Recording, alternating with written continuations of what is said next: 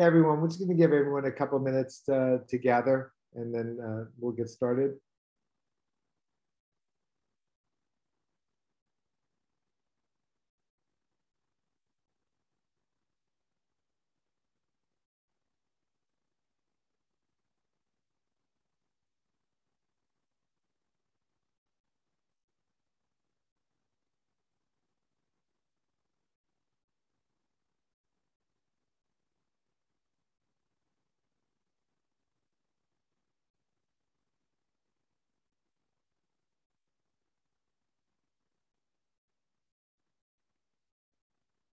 We'll just wait another couple of minutes, then we'll get started. Yeah. Take as much time as you need.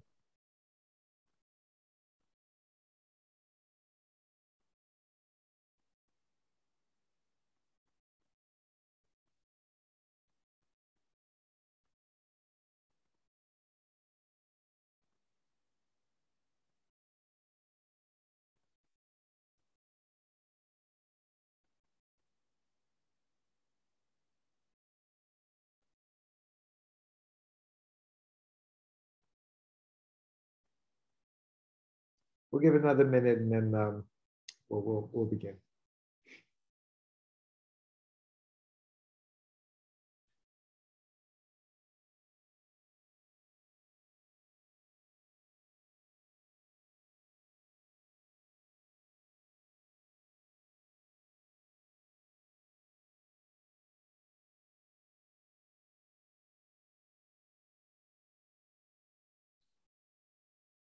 I guess we'll get started, and hopefully people will straggle in. I actually have the honor today of hosting the Grand Rounds.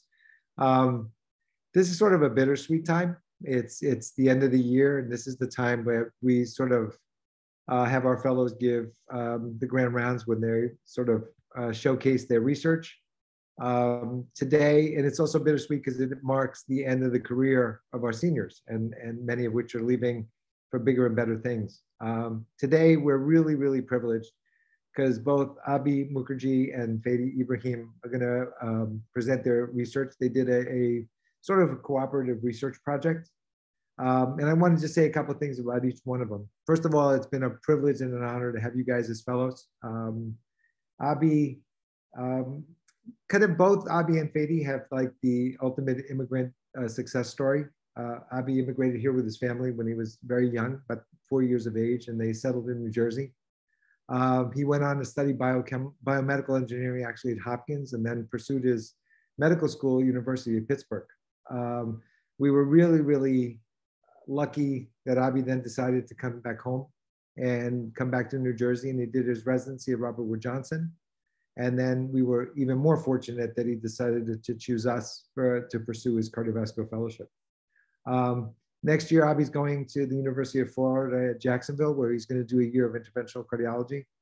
On a personal note, last year in 2021, Abhi got engaged, and turns out that his fiance is also a cardiology fellow in training. Once he's done with his interventional training, he's going to plan on going to Houston, and they're going to be together. And we wish him the best of luck, and it's an honor that he's going to, present today. Fady's got a similar story. He and his family immigrated when he was at a young age from Egypt, and Fady settled in Queens. He went on to do biochemistry and also a double major in sociology at SUNY Stony Brook. I know Fady since he's a medical student when he went to do his medical school at Downstate. We won't talk about that experience. It was very memorable for me. And then Fady did his residency at North Shore, and then came to us and did his cardiovascular fellowship. And he's been our chief fellow, and he's done an incredible job. Fady got married in May, and is going to also leave us and head to San Diego, where he's going to go to Scripps and pursue an interventional fellowship. Both of them have incredible leadership qualities, and we are really, really honored. Today, and I don't want to do a disservice to their topic. Their topic will be a research project that they came up with to look at the utility of valve-in-valve. And they're going to break it up as sort of, Fady's going to give us an introduction, the impetus to the study, and Abhi's going to go through the results and future considerations. So with that, I'm gonna open the platform to Fady. How we're gonna do this is Fady's gonna go first, Abhi's gonna go second. I'm hoping that Dr. Hakim and Dr. Chowdhury will join us, and they're gonna moderate for a few minutes. And we're gonna do something a little different at the end because it's more intimate and it's our fellows. I'm gonna open it up for the last 5-10 minutes, and you guys can directly ask them questions. With that, Fady, you're on. And All right. Thank you, Dr. Kasodis. I'm just going to share my screen. It was an amazing introduction, and it is the beginning of a bittersweet end. And we thank you and all the faculty, and thank you to everybody who's with us this evening. So the topic that both Abhi and I have worked on is regarding bioprosthetic aortic valves. And the specific idea we looked into, or the project we worked on, has the following title: whether or not can bioprosthetic valve fracture for Valve-in-Valve TAVR achieve similar rates of patient prosthesis mismatch when compared to index TAVR for native aortic valve stenosis. So just to quickly go through the background as we will build up the talk this evening, the first part is really understanding the basis of why we looked into the specific idea of valve-in-valve fracture. So over the last 15 years, the transcatheter aortic valve replacement, TAVR, procedure has expanded into younger and lower risk patients. As you commonly have heard, that has become a good alternative to surgical aortic valve replacements. And there's more increasing indications to patients who are intermediate risks recently, and that can include females of reproductive age, also patients who are in the 65 or older range as well. The figure on the right just depicts a basic idea of aortic stenosis and what a TAVR prosthesis would look like. This here is of course, 3-cusp aortic valve. So as you can tell, it's calcified, it's stenotic and scarred. And so with the aortic valve stenosis, there is a fixed obstruction, or the valve is really narrowed here, which creates a lot of high pressure for the LV to create, and of course can lead to remodeling and LVH here. And on the very right, this is your transcatheter aortic valve replacement. So this is the TAVR coming retroaortic, coming up the aorta here from the groin below in the femoral artery. And this is the delivery of the valve. There's a catheter that will have a balloon. The balloon is carrying the valve apparatus, and I'll delve into the valve apparatus in 1 second. The background of TAVR really took off after some trials. It was a series of trials that are called the partner trials. The earliest one is partner 1B here on the right, and it went forward to partner 3. Partner 1B was built the foundation for TAVR. It looked at patients who have high risk of surgical mortality. And that is calculated based on the STS score, that is the Society of Thoracic Surgeons scoring system. It's a quite broad calculator. You can find it online, but it looks at a lot of factors regarding a patient, including their age, the type of surgery, blood work, a whole host of factors that predicts the score. And just to highlight here, as you see the label, the STS score, lower than 4% is the low surgical risk mortality. Intermediate is 4 to 10. High is 10 to 15%, and extreme is really above 15% of STS score.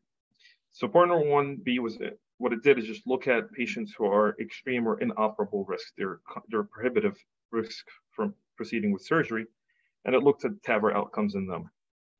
Then partner 1A was a second trial, and partner 2A, which is more bigger landmark because it had a larger patient pool. And then, of course, there's partner 3. But what it did is just look at the TAVR outcomes in patients with different STS scores, as you see here.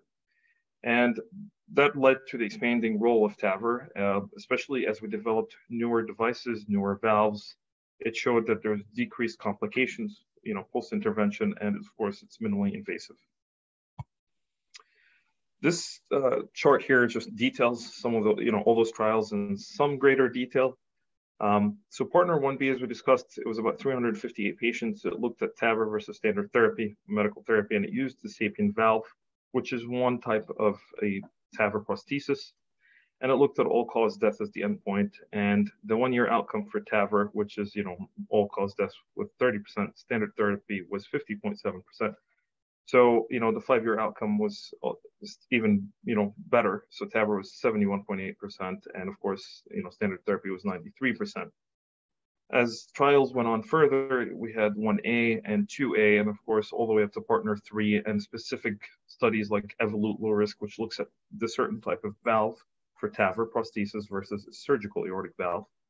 But I'll call your attention to the focus of this, at least in terms of background, to the partner 2A trial, because that included the largest pool of 2,032 patients, and it used the SAPIEN XT, type of prosthesis, and it looked at two things: all-cause death and disabling stroke within 2 years after the procedure. And it compared it to surgical aortic valve replacement. And as you can see here, it was 19%, all-cause death and disabling stroke over 2 years with TAVR versus SAVR, which was 21%. And, they broke it up into different cohorts, but it's even better outcomes with the transfemoral approach, femoral approach. So there is improved outcome of TAVR compared to SAVR. And so that built the foundation for TAVR to become a standard of care.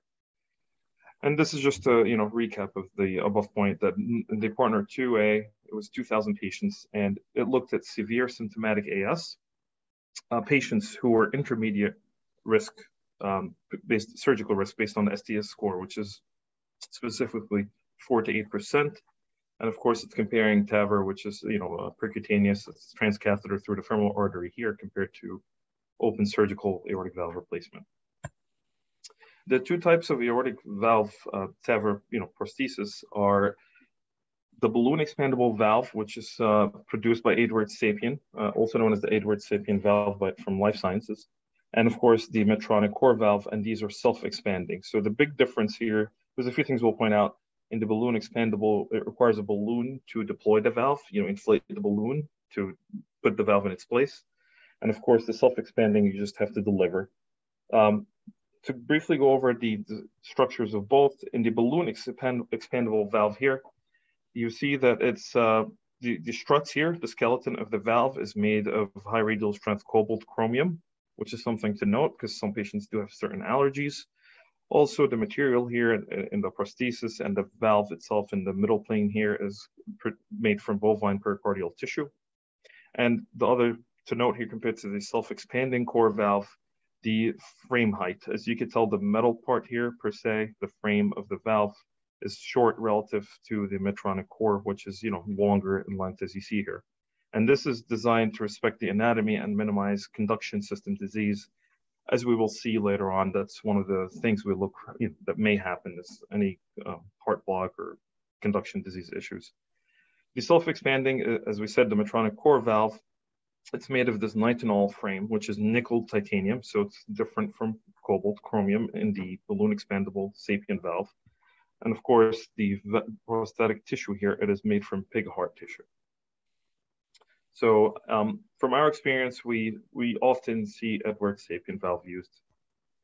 And then regarding the post-TAVR management, as it will relate to our later part of the talk, based on the ACC expert opinion, so after for antithrombotic therapy after TAVR, patients should be on Plavix 75 milligrams daily for 6 months for balloon expandable valves and for 3 months for the self-expanding valves. So that's, remember, the one on the right here is the Medtronic self-expanding, and the one on the left is the balloon expandable. And then they should also be on aspirin for 75 to 100 milligrams for life. Similarly, for echo, you have to look at the valve gradients after the deployment of the valve. So after the TAVR is deployed, so post-TAVR, before hospital discharge, a patient ought to have an echocardiogram done. Also 30 days from the procedure, and of course annually thereafter, although that might be different. The important highlight here that I will contrast to the above points is anticoagulation. And there was one specific trial that looked at anticoagulation in TAVR. It was called the Galileo trial, and it looked at Xarelto in particular, or Viroxaban. And what it showed that there was increased risk of death, thromboembolic complications, and high risk of bleeding compared to a platelet-based therapy.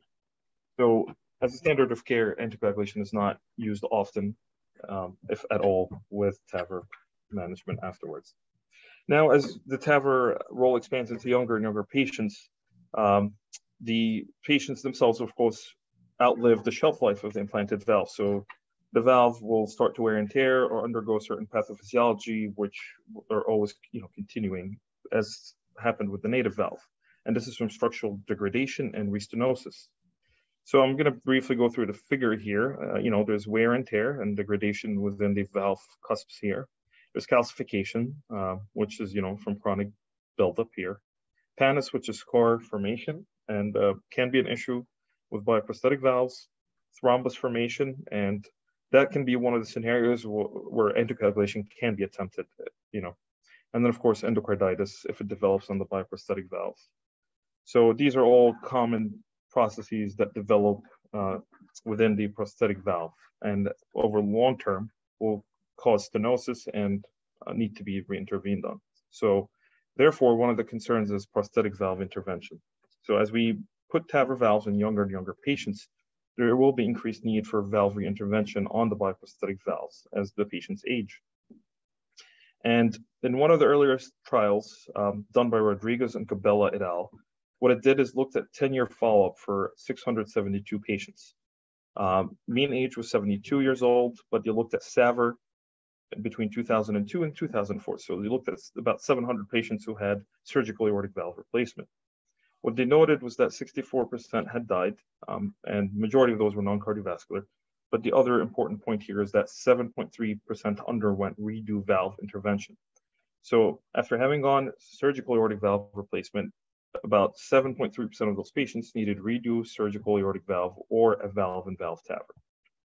So that led to the developing inception of valve-in-valve TAVR. And what that is it's a valve-in-valve transcatheter aortic valve replacement. So it's VIV TAVR, okay? And it was initially approved for patients who had prior implanted prosthesis, and at that point in time was mostly high surgical risk patients for redo surgical aortic valve replacements. So as this figure shows, just to put the idea here, there's a surgical aortic valve prosthesis, and develops, for example, stenosis or regurgitation, or it could develop, calcification or degeneration, and therefore it will need to be intervened upon. So the two options back then, of course, was either redo SAVR, and as you see here, there's two valves overlaying each other, or you do a valve-in-valve TAVR, where you deliver a transcatheter aortic valve through the surgical aortic valve. To do that, one of the routine things we always look at, and every operator as they plan this procedure, is of course imaging studies, and that is the CT TAVR protocol. And that is just a ECG-gated cardiac CT scan and whole body angiography. So what it does, it evaluates the aorta and the iliofemoral arteries to ensure adequate caliber of sheath delivery. It looks at the height of the coronary arteries to minimize any obstruction of the ostium of the coronary artery from the apparatus of the valve. It also looks at the aortic valve annulus and root anatomy to appropriately size the valves. So what does that mean in terms of images? See here on this very leftmost panel, we measure this coronary height, and what it is, just you look at the annulus or that frame of the aortic valve by that purple, violet line here where I'm pointing, and then you see where the coronary artery branches off the aorta or comes off the aorta, and that's the coronary height. So this is one factor that matters because you're going to be putting a prosthesis in this region. And then, of course, we have to measure the long and short dimensions of the annulus here in the second panel. And in the third panel, where I'm pointing, is that you see, this is just to exemplify calcifications in the iliofemoral, branches. So the way the TAVR prosthesis is delivered, you have to put it through a long, large bore sheath, which is 14 French.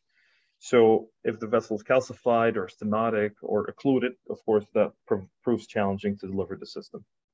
And the last image here in the reconstructed CT in orange is the aortic arch anatomy, because the anatomy can make it more challenging or prove it to be difficult to come around the turn of the arch and deploy the valve successfully. So then we've built the premise that surgical aortic valves might need another valve, so valve-in-valve. The other concept we're going to introduce here is patient prosthesis mismatch. So what it is, it's one of the challenges in valve-in-valve TAVR is patient prosthesis mismatch, which we denoted here as PPM. And what that is the effective orifice area of the implanted valve is too small with respect to the patient for adequate systemic flow. And patient prosthesis mismatch is a prominent issue in TAVR because the true internal diameter of the orifice is reduced with implantation of the second valve. So therefore, you're reducing this indexed orifice area. So what does that mean? I'll lay that out right now. These are just some images. Here, this is balloon expandable valve on the right. As you remember, this was what we looked at in the earlier slide. And here's the self-expanding valve in panel A, and this is what it looks like below in panel C in the long axis on imaging, and the top is echo. So back to the concept of effective orifice area. So as everything we do, there's a lot of laws that we apply the conservation of mass to, including echo and amongst many other aspects. So if you look on this figure of the heart here, you have an area, and then you have blood flow going through the LV outflow, and then it goes into through the aortic valve for systemic circulation through the aorta. So we could indirectly calculate the area here in red for the aortic valve, and that just from this continuity equation based on conservation of mass. And what that does is just takes into consideration the area times the volume going into the aorta, and then you look at the area and the velocity, I apologize, and it gives you, you can calculate the area of the aortic valve. So what goes in must come out, and that's just simple physiology. But before we do valve-in-valve, we also estimate using this formula what the effective orifice area would be, which is A2 here, meaning how much opening of the aortic valve would you have if you have two prostheses in place. So why is mismatch important? So patient prosthesis mismatch is an important outcome after TAVR because severe mismatch has been shown to have increased post-operative mortality compared to lower degrees of patient prosthesis mismatch. This here is a registry data from STS ACC that was developed together, and it shows that patient outcomes may improve when steps are taken to reduce and limit patient prosthesis mismatch. So you see on the graph, this is months from procedure, up to 12 months, and on the y-axis is mortality. And as you see how the two curves diverge, here the mortality is 17.2% in severe patient prosthesis mismatch, and mortality is 15.8% with no or moderate patient prosthesis mismatch. So, it's quite significant difference a year out from the procedure. So we tried to appropriately size or look at the area of the orifice of the valve. So far right now, we've kind of built up the concept that, you have a valve, you might need to put a second valve in it, but how do we maximize this and effective orifice area so we reduce mismatch? So as the topic of this study, we were interested in bioprosthetic valve fracture. So this is a technique that involves fracturing the ring or the struts of the previously implanted valve with high pressure balloon inflation, and therefore it increases the internal diameter and the effective orifice area. What that means is before you put the second valve through this first valve, you deliver a balloon system. As you see here, I'm pointing to the bottom left panel.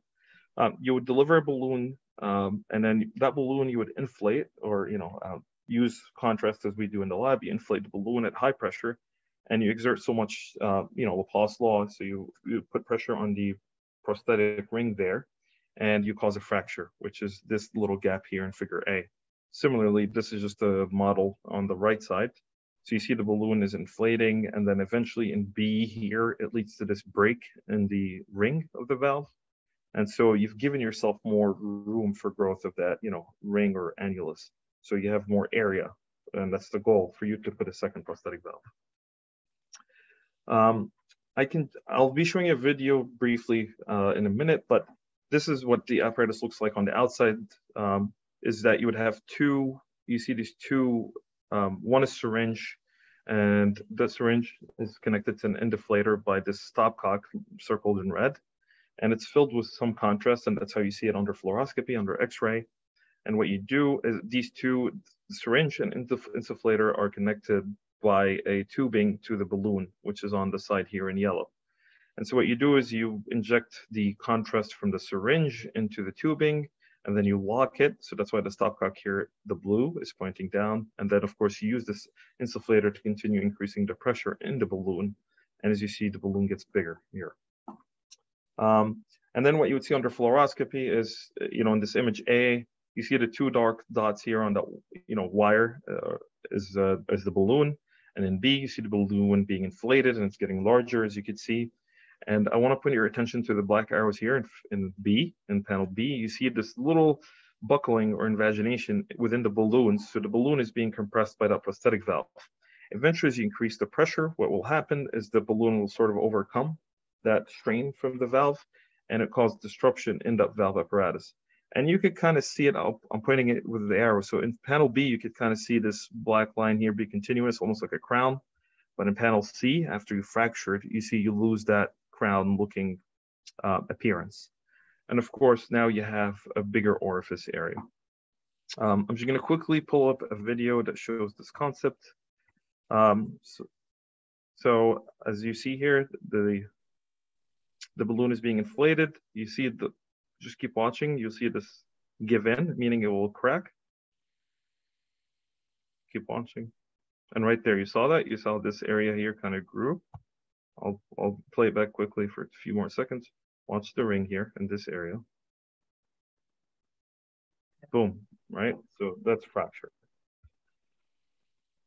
All right, back to the.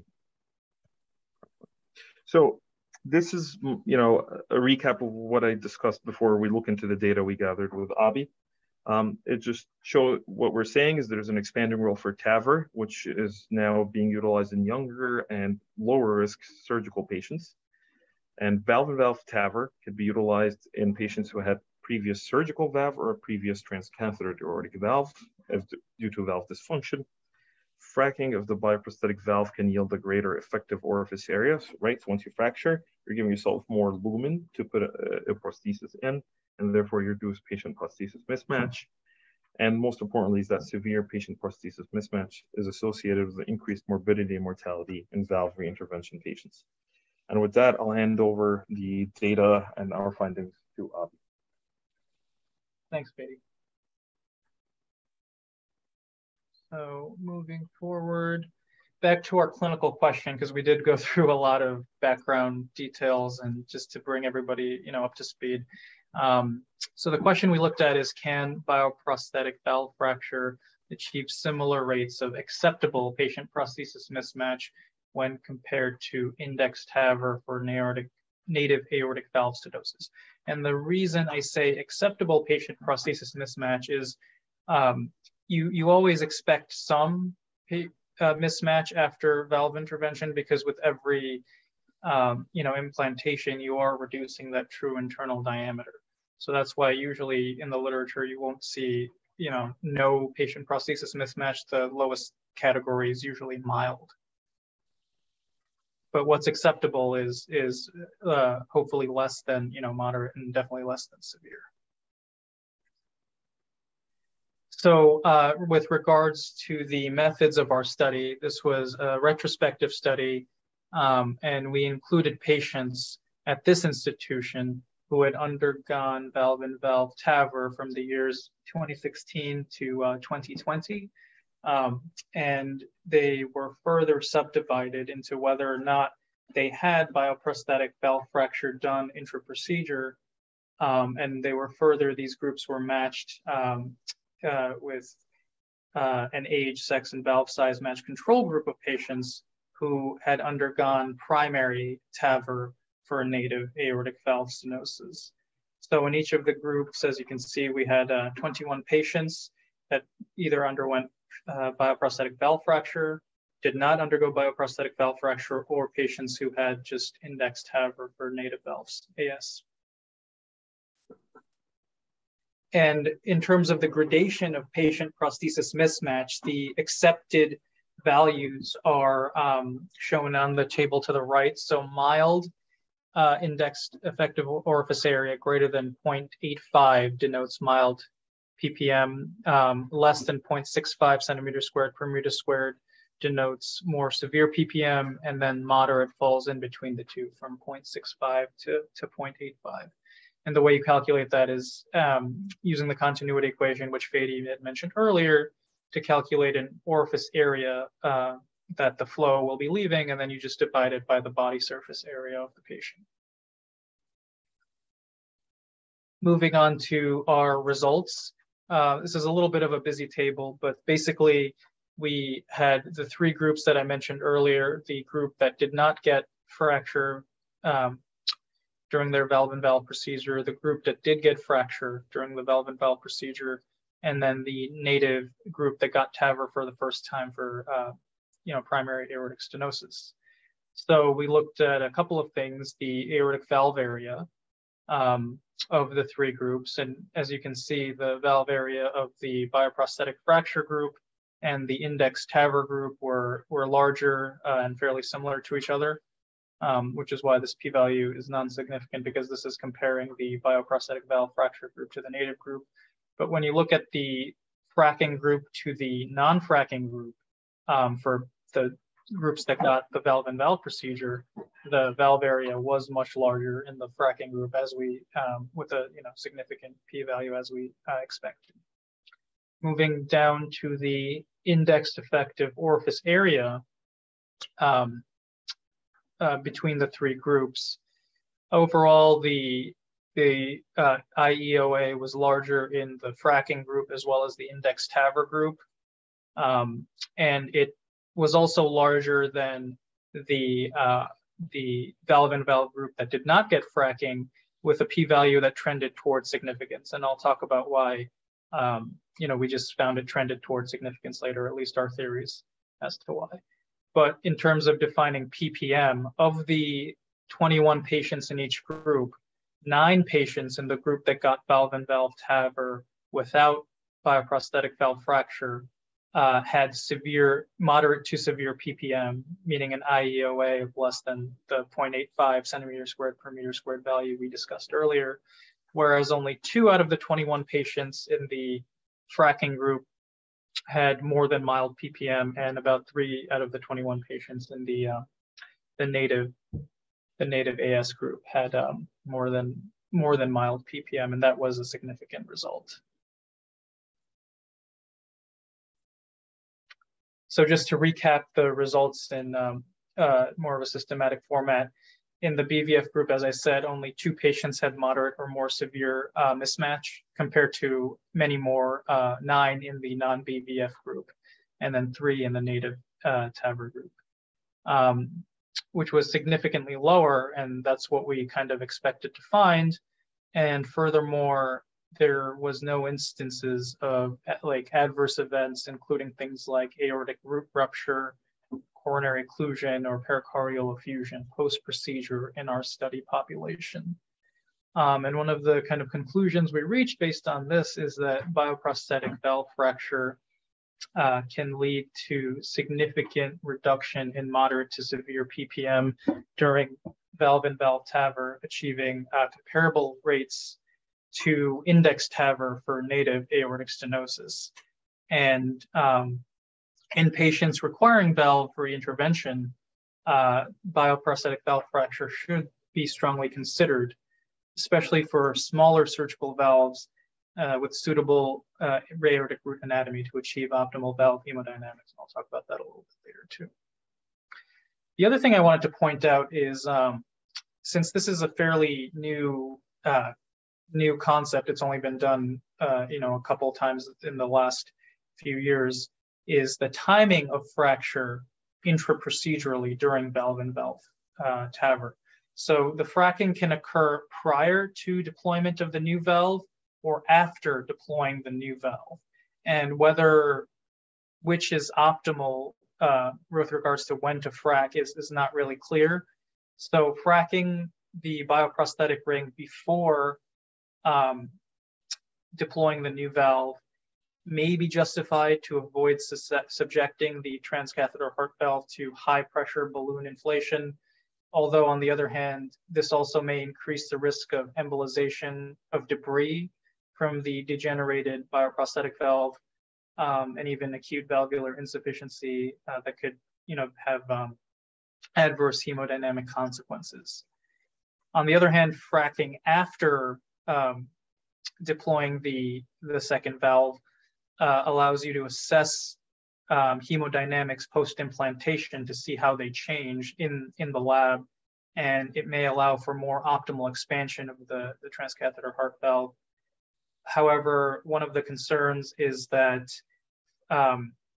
fracking after placing the internal valve may lead to leaflet damage, both of the new valve, affecting long-term durability, because, you know, as we've kind of said, there haven't been any long-term great studies with regards to valve-in-valve intervention, as it's a fairly new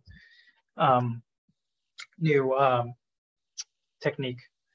And we looked at in our background research, one of the things we looked at was there was an analysis of about 75 fracking cases, which said that fracking after implantation was an independent predictor of lower final mean gradient, and presumably due to more optimal expansion of the transcatheter heart valve.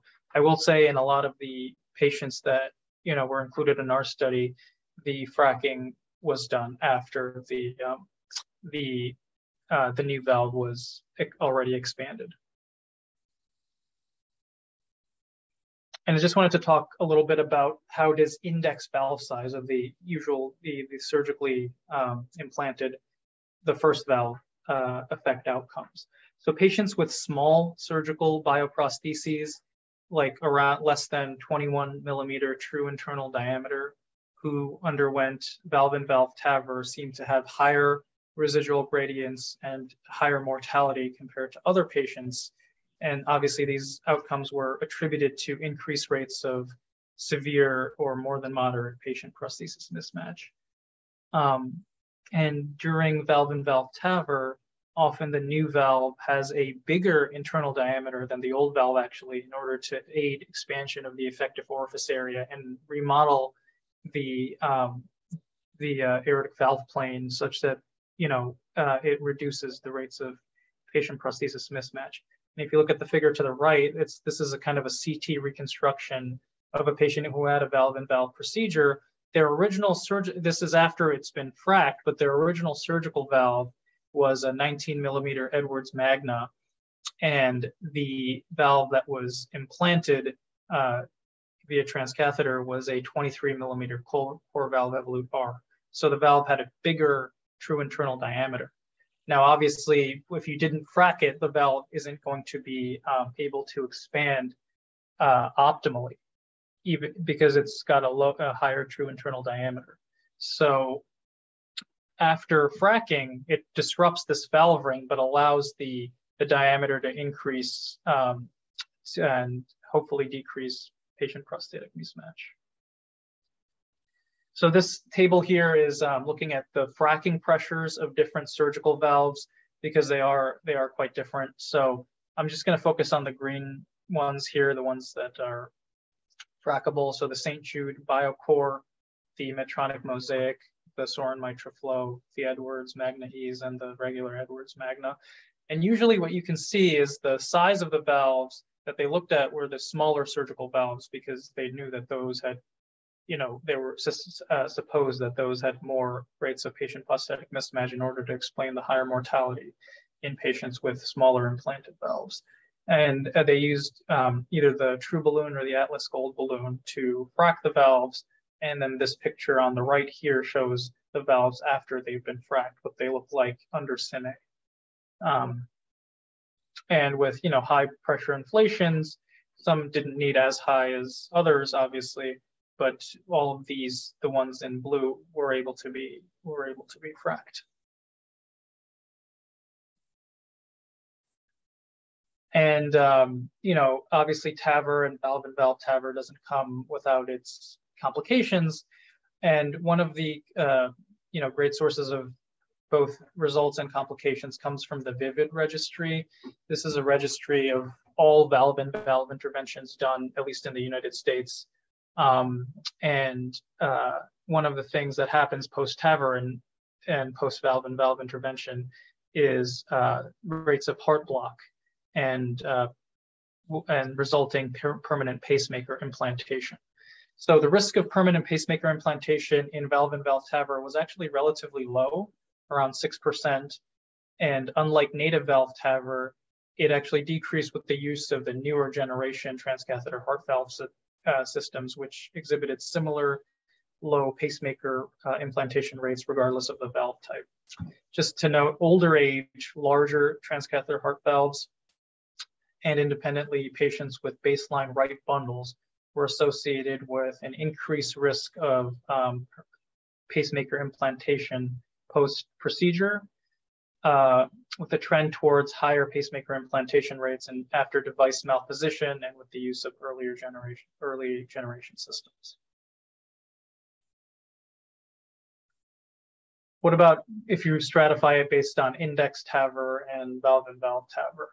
So one of the systematic reviews we looked at, overall rate of pacemaker implantation after index TAVR, as I said before, differed by the type of valve. So the earlier generation Medtronic core valves had higher risk, ranging from 16 to 37%, and it actually remained relatively high with even the newer generation Medtronic core valve or the Evolut R systems, ranging from 14 to almost 27%.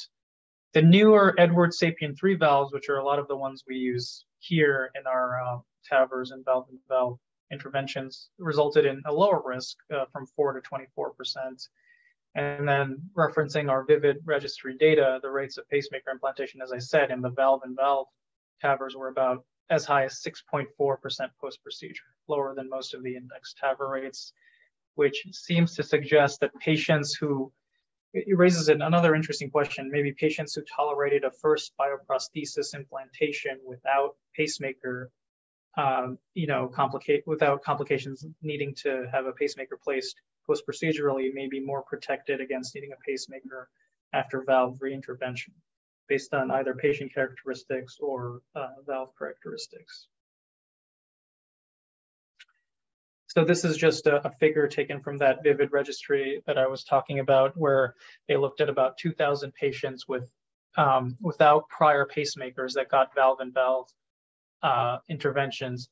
This didn't stratify based on fracking or not, but what I wanted to point out is that the overall rate was 6.4%, higher with the earlier generation valves, lower with the newer generation valves. And then some of the independent risk factors that I said was baseline right bundle, larger transcatheter heart valve, and older age.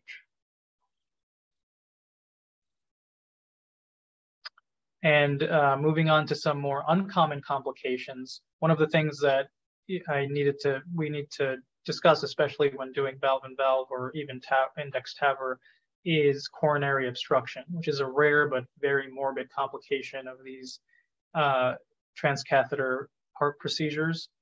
And basically, it occurs more frequently in patients with prior stentless or stented bioprostheses that have an externally mounted leaflets, and less so in stented bioprostheses with internally mounted leaflets.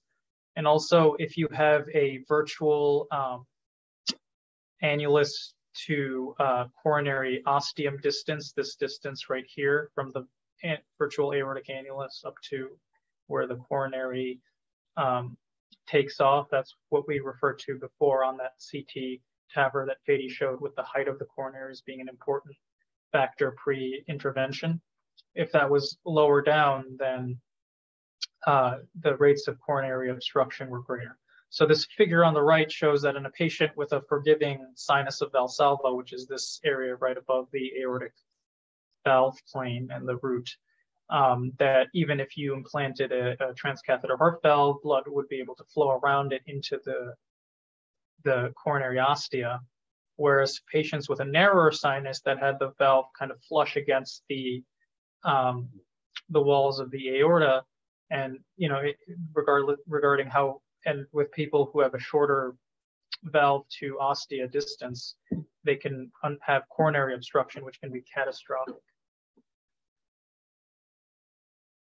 So moving on to some of the limitations of our study is that although valve-in-valve procedures are just a small subset of the total transcatheter heart procedures, we had a small kind of sample size with just 21 patients in each arm.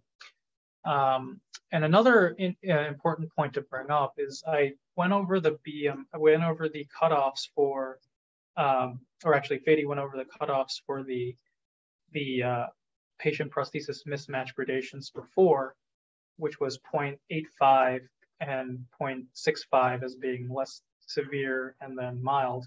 But there's actually been studies showing that patients who are obese can tolerate a more severe, quote unquote, patient prosthesis mismatch without adverse outcomes.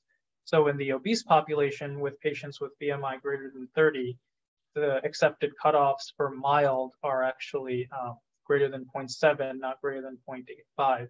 And the cutoffs for severe are less than or equal to 0.55, not less than 0.65. So that was one thing that we did not kind of stratify for. Another is that we didn't stratify based on the type of valve being implanted. As I said, most of the valves that we implant here, at least in the study population, were the balloon expandable Edwards Sapien 3 valves, although that we did have some self-expanding, mostly Medtronic core valves. We didn't stratify based on the existing surgical valve dimensions, meaning we had data based on what the size of the valve implanted was, but not really showing that how many were smaller versus larger, the ones that were less than 21 millimeters versus the ones that were larger. We also didn't stratify based on the timing of bioprosthetic valve fracture in the BVF group that I mentioned before, timing being something that was a little unclear as to which is the most optimal way to do it. And there are some valves that actually aren't frackable at all. So the ones that we talked about in the blue column, if you remember from earlier, we talked about these valves, but the Magna, the Magna Ease, the Paramount 2800, MitraFlow, Mosaic, Biocore, there are some that are remodelable but not frackable, the Trifecta, Carpentier, Edwards, Inspiris, and the older Paramount 2700. And there are some that are non-frackable and non-remodelable, which are the Hancock 2 and the Abilis. So, we didn't kind of look at whether the ones that were in the fracking group were just patients that had these frackable valves versus patients in the non-fracking group that were stratified there just because they couldn't be fracked, not because they, were truly randomized, I guess. So I know we also presented a lot of information, so just another summary slide. So in our study, we looked at 42 patients in total that had valve-in-valve TAVR. They were divided into 2 equal subgroups based on whether or not they underwent intraprocedural valve fracture or not. We compared this cohort to an equal-sized group of patients that were getting index TAVR for native aortic stenosis, matched for age, sex, and the size of the new transcatheter heart valve being implanted. So we found that the calculated aortic valve area was significantly larger, and the rates of severe patient prosthetic mismatch were much less in the index TAVR and the fracking group compared to the non-fracking valve-in-valve group. The indexed EOA, being less severe, also trended towards significance between the fracking and the non-fracking groups. One of the reasons which we think maybe it wasn't completely significant was that we didn't stratify with regards to something like obesity, which can definitely skew the data. And then both common and uncommon adverse events, such as pacemaker implant and coronary obstruction, are associated with TAVR, although valve-in-valve to date, the data shows that there's a lower incidence of pacemaker implantation post-valve-in-valve procedure than post-index TAVR. Why that may be is kind of open to debate. One of the reasons I mentioned earlier, one of the supposed reasons was maybe the patients who survived a first valve surgery without implantation of a pacemaker were more protected against it. The other thing is the earlier transcatheter heart valves were larger and a little more prone to disturbing the conduction system. The newer ones aren't, and so the valve-in-valve procedures are only done with the newer valves as well. And so some future directions for expanding, this includes, right now, most of the transcatheter heart valve interventions are done in patients with tricuspid aortic stenosis. Some new indications could be looking at patients with bicuspid aortic valve stenosis, aortic insufficiency. There is a valve that's not FDA approved called the JenaValve that is kind of in early phases of seeing whether or not it can help in severe AI. Moderate AS causing cardiomyopathy and heart failure, so not technically severe, but enough to cause adverse cardiac remodeling, and asymptomatic severe AS. Just a point about the bicuspid valve. One of the original reasons that it was thought that it wouldn't work well for bicuspid anatomy is that the transcatheter heart valves, the way they're designed, is to optimally sit in 3 cusps and not in 2 cusps and kind of a raphe, which a lot of bicuspid valves have. And so that kind of concludes the presentation. I hope we were able to kind of impart something onto people who haven't know a lot about this topic, but be happy to take any questions, and thank you. Well, thank you guys. Abhi, Fady, you guys did a great job. I know that I pulled Dr. Hakim and Dr. Chowdhury from their busy schedule, and I know we have a few minutes.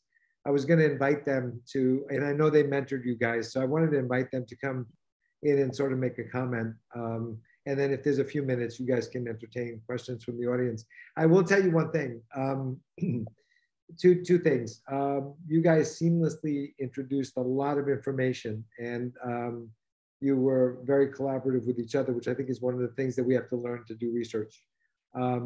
And second, I think you took a potentially very complicated topic, and I actually feel like I understand it. So with that, Joseph, if you want to bring Dr. Hakim and Dr. Chowdhury in, I know they mentored these 2 guys. Maybe they can add some comments before we conclude our grand rounds. Dr. Hakim and Dr. Chowdhury, if you don't mind turning on your video, I will be able to add you to the discussion. And then Fady, if you don't mind removing your slides.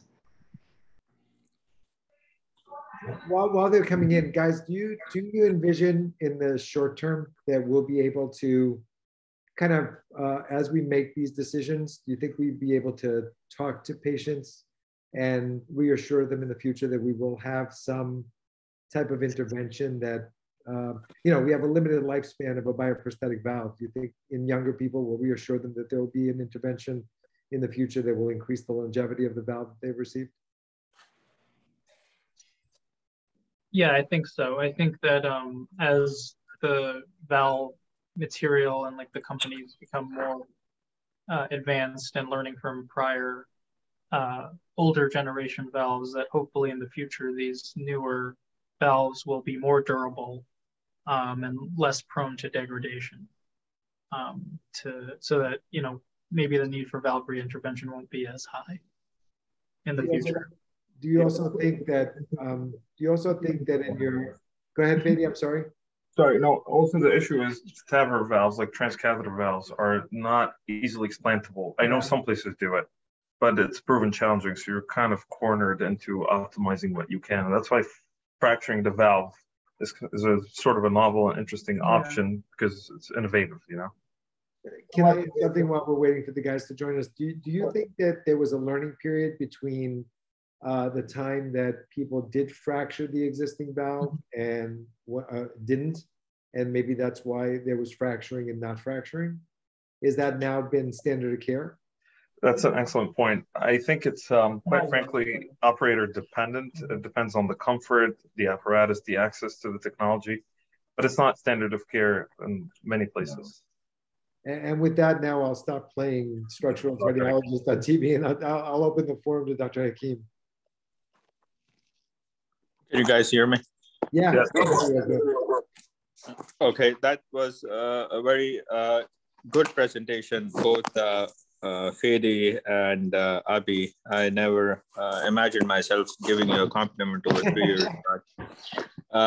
So just a couple of things.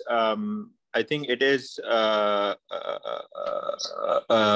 really interesting topic. Not much has been published on it. There are a few small series, but the routine really is, if there is a valve that can be fractured, you almost always want to fracture it, unless there are anatomical factors that would preclude it. Like you've got a 95-year-old and she's got a really constricted sinotubular junction.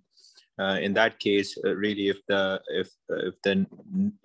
the previously placed valve is severely degenerated and it's got a high gradient, then just putting a new prosthesis, even a 20 millimeter valve, and bringing the gradient down to below 20 is good enough. Obviously, things are different if somebody has a more favorable anatomy and a longer life expectancy, in which case the goal really is to get as ideal hemodynamic result as possible. The second point about what's the timing, we almost always, and most centers would almost always deploy the valve and then fracture it afterwards. We don't do it pre for the reasons that were well covered by Abhi. The question I have for you guys is, you've put together a good series, albeit small, but the literature is fairly scarce. So what do you plan on doing with this data? Have you presented this? Are you going to write this up? Obviously, you're going to need a lot more stats. So I can tell you've put in a lot of hard work, but if you don't publish it, then that is all the hard work down the drain. So that is something I want you to very carefully consider. Last year at ACC, we worked with Ashok, who's on nicely now. And no, there is our intention is to just write this up as a, manuscript and hopefully get it published. Hi, can you hear me? Sorry, we can hear you. I have some sort of pharyngitis. So this is, I must compliment you guys for doing an excellent job. So let me ask you a quick question. I think what we forget, it's a very hot procedure, sexy, everyone wants to do it. It's a very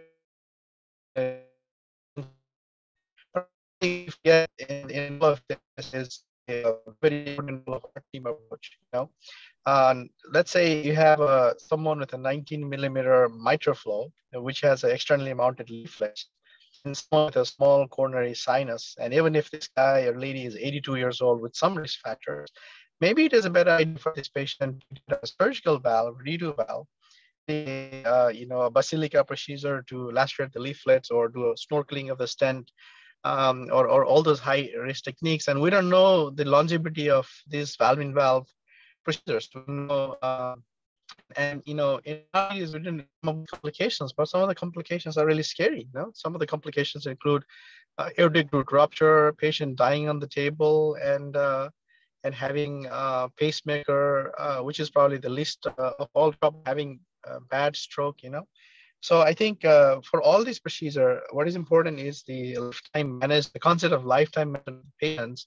See them first time around 65 years. Yes, everyone wants to do a TAVR, but if you look at the CT and if they have a small root, maybe you have to think twice whether you give a surgical valve and then face the consequences of valve-in-valve 7-8 years down the line, or maybe should you push the surgeons to do a root enlargement procedure and put in a for valve designed for fracking, easier to put valve-in-valve. But I think these are all interesting topics. So the heart team approach, giving your own CT is Ashok, we're kind of losing you a little bit. That's the sound of the valve fracture. Yeah. Definitely makes a good point, because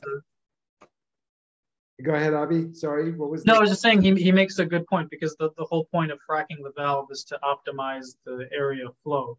So if you can achieve that with root enlargement in a patient with a very small orifice to begin with, it may be better long-term than the transcatheter options for sure. There's a couple of case reports like that out there. I also think what Ashok was trying to say is that a comprehensive, multidisciplinary approach to the decision is important. Also to select your patients. I think Abdul, is that what he was trying to? I think that's what he was trying to communicate.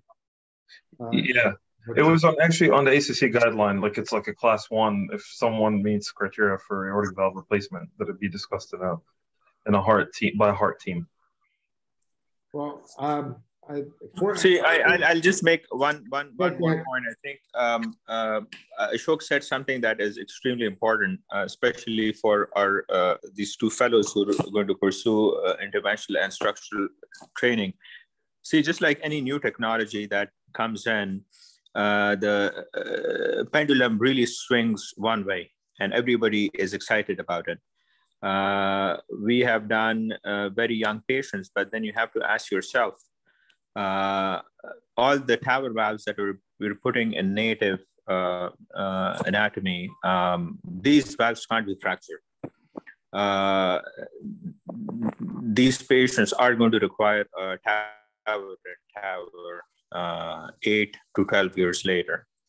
So before you consider putting a TAVR valve in someone who's 58 or 59 years old, you've got to ask yourself what's going to happen when the patient is 67, 68. And especially if you are to put a 23 millimeter valve. And so those are some very important consideration, and that really requires, because most patients, almost all of them now want the catheter-based valve therapy. But having that discussion is extremely important. It's really the longevity of the patient. It's very easy to say that, okay, you have symptomatic severe AS and your risk of mortality is 50% at 2 years. And we need to replace this valve. But yes, that is important. The valve needs to be replaced. But you've got to really ask yourself what the long-term outcomes are going to be and what kind of options are going to be available for these patients in 8 to 10 years when that fails. Abdul, to that point, and I know we have to be cognizant of time, if you have an otherwise healthy 50-year-old, would you still go with a surgical option? Absolutely. Okay. Absolutely. I think the youngest patient that I've done was 43 years old with severe AS. And the reason was because the patient had Down syndrome. Patient with Down syndrome, he's in an institutional facility. His longevity is barely another 10, 15 years. But most patients, obviously you have a 56-year-old who is on dialysis and has got a ton of comorbidities, and the 5-year outlook is poor. Now that may be someone you could make an exception and say, listen, he's not going to get a transplant. He's been on dialysis, and chances that he's going to make another 5 years is pretty slim. So may as well consider it. So you've got to individualize that. But by and large, I think for most patients, I think like the guidelines specify it, once you're above 75, then considering TAVR in most patients is a very safe option. Because if 10 years later that fails, most patients really, are going to do all right. No, that's great. I want to be cognizant of everybody's time. Guys, Abdul, Ashok, if he's here, thank you for your time. Guys, the one thing that Abdul said, you still have the benefit of their mentorship and help. So maybe you should take that advantage of them, get that manuscript done, because it seems like it's, because of the paucity of data, it will be very timely to get it done. You've done a lot of hard work. And I speak for everybody.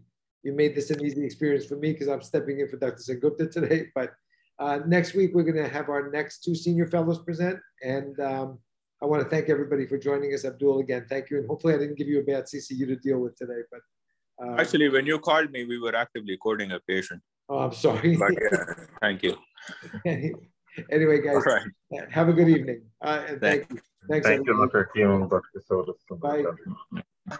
Thank you, guys.